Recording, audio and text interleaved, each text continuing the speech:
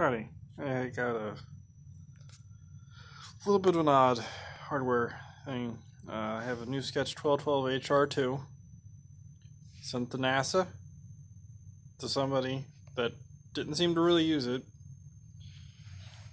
and a Hisketch 1212. This one seems to be actually a generation prior to that, because it actually has on the front, talk about Windows for pen computing extensions. Whereas this doesn't really talk about it. It also has Windows 95 mentioned at the front.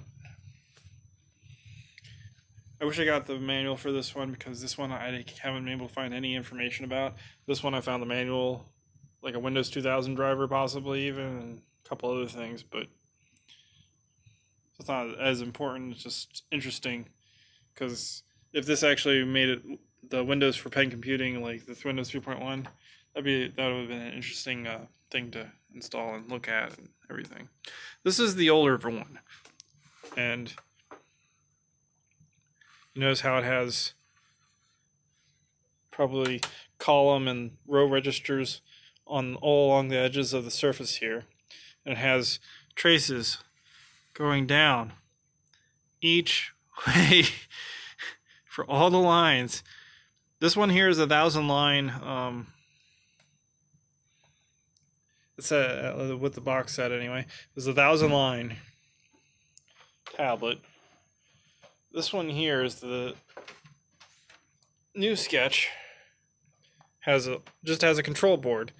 The control board has 2 ribbon cables going to a metal plane, which probably has all the lines through it on its own.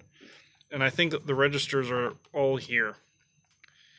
It's possible they may not be. I haven't really tried to lift this up or anything yet, but it seems that this would be if anything's on here, it's probably just to essentially encode it to be able to be read by the chips over here. Whereas this one here, everything's going to a chip, to a chip, to a chip, to a chip, and all the way down. Yeah, and I mean, it's the same kind of, let's see, we've got like, it's been a while. I guess this is like a CD 4051. It's probably just like a multiplexer kind of thing.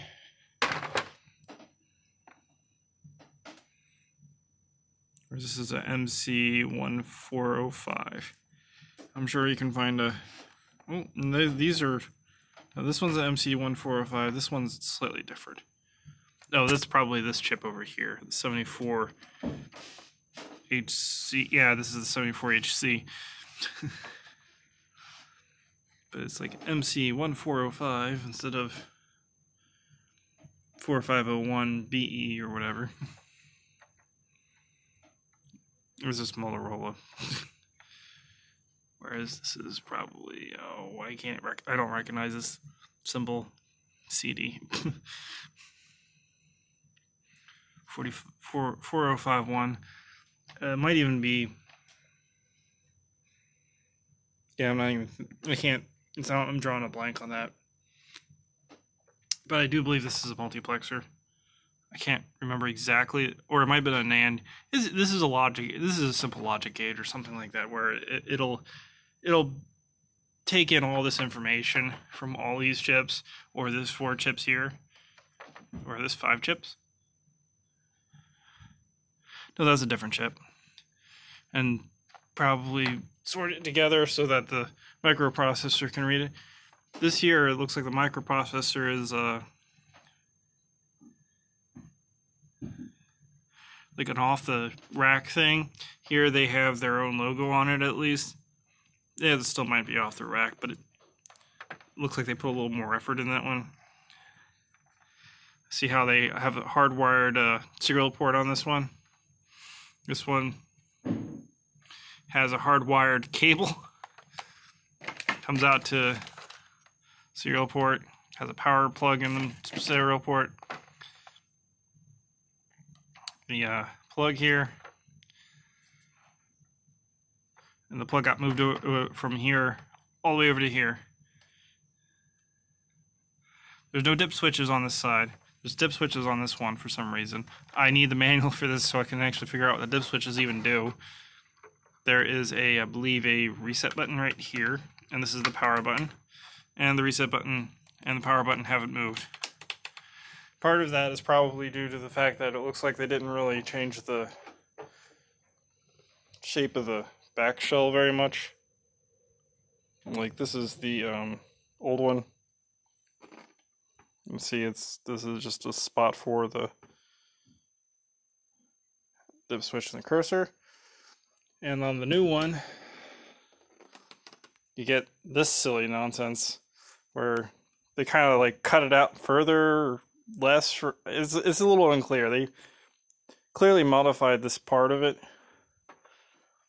and then they just kind of put little rubber stoppers on the side where the holes are.